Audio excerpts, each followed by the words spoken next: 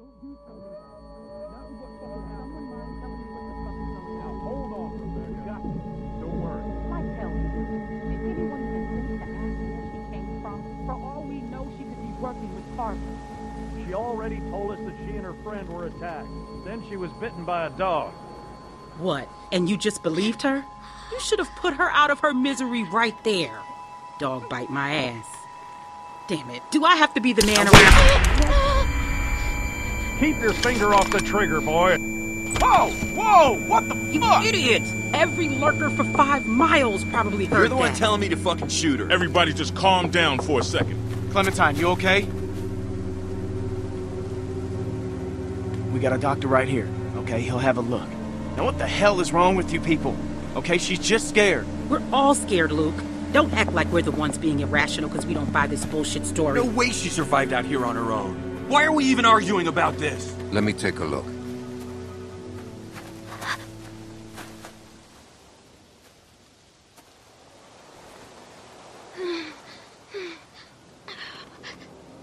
It's okay.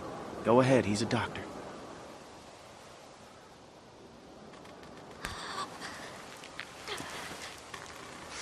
Damn, that must have hurt.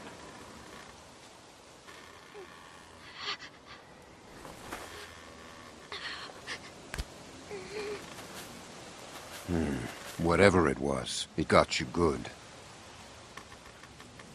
This isn't how we do things, man. When you're bit, you get put down. End of story. I'm not going through this again. No one's suggesting that. We could take her arm off. I know that worked for a cousin down in Ainsworth. We could try that. It won't do any good. You'll just be making it worse for the girl. It's crazy. No one's going to volunteer to do that. I would, if it means saving her life. Then what? How would we know it worked? Just let Carlos have a look first.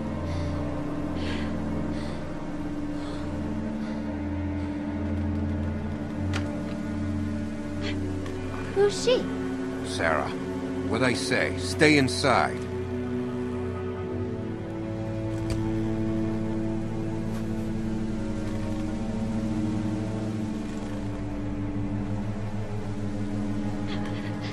A dog. Could be.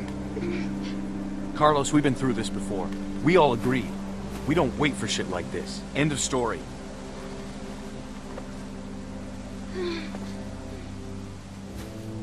So, what do you think? Was it a lurker? A bite like that could be anything.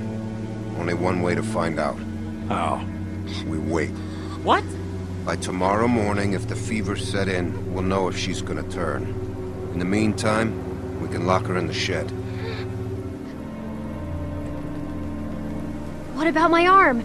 It needs to get cleaned and stitched and bandaged.